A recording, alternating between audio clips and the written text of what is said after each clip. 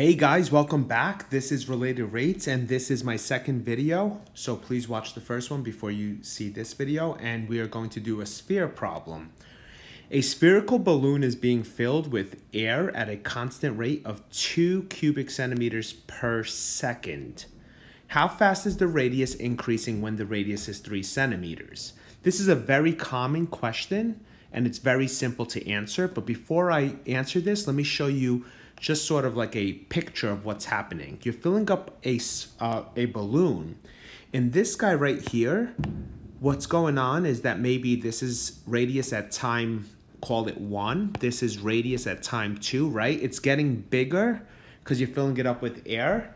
And then this will be at time 3 and so on. So your radius is increasing and your volume is increasing with respect to time, right? The longer you put air in, the larger the volume and the larger the radius is, okay? So let's take this and let's work with it. Step 1 is to come up with the formula for your problem. Since this says sphere, a spherical balloon, so sphere, 4/3 pi r cubed.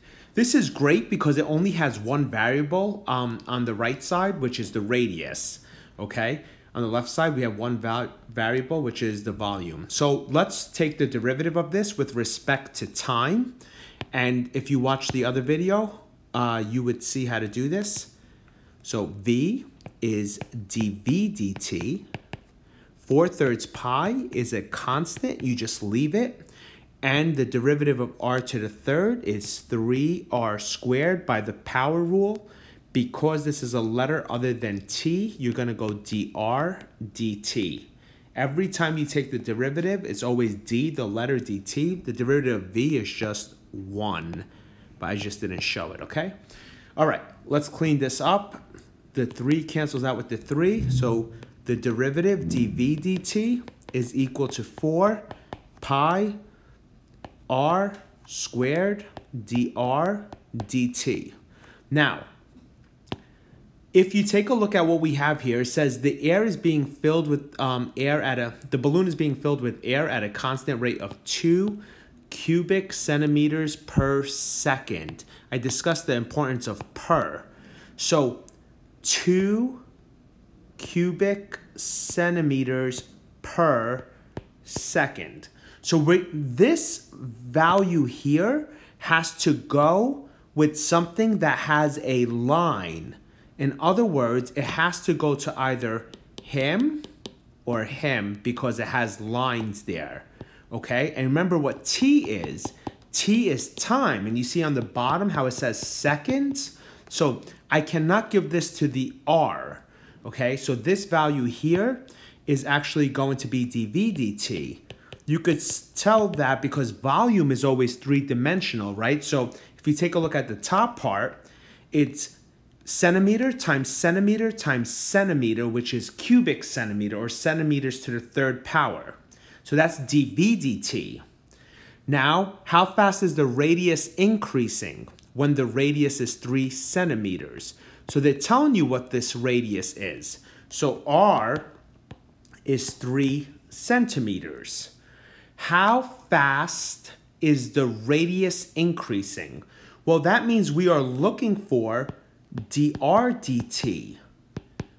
Why? Because how fast is the radius, so that's the r, increasing? So, it is increasing 5 centimeters per second, 7 centimeters per second, and so on. That's what this is, okay? But it's going to be obviously much, much smaller. So what do? We have everything, right? All we got to do is plug it in. Plug it in right into here. So dv dt is 2. And it's cubic centimeters per second. If the units are not there, your answer is wrong.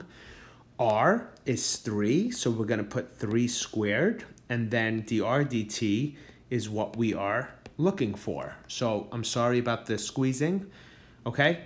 And then your r is centimeters, so it should be centimeters squared. So you have 2 equals 4 pi times 9 dr dt. 2 equals 36 pi dr dt. And once you divide, it's going to be 2 over 36 pi equals dr dt. And so that's 1 over 18 pi equals dr dt. And we need a unit for this. So since this is centimeters and we're going to square it, it's centimeters squared. If this is centimeters to the third power, so when you divide, you'll be left with centimeters and then per second, okay? Centimeters per second. So your answer is 1 centimeter per 18 pi seconds, or 1/18 pi centimeters per 1 second. And that's pretty much how you do it. You're going to start with a formula. You're going to take the derivative of the formula with respect to time. Anything that's per needs to be one of these guys, here or here. We know that volume is cubic, area is squared, and then regular like radius, height, and so on would be just to the first power. So this is your answer. Please leave a comment if you need help. I'll be doing another one very shortly in the next video.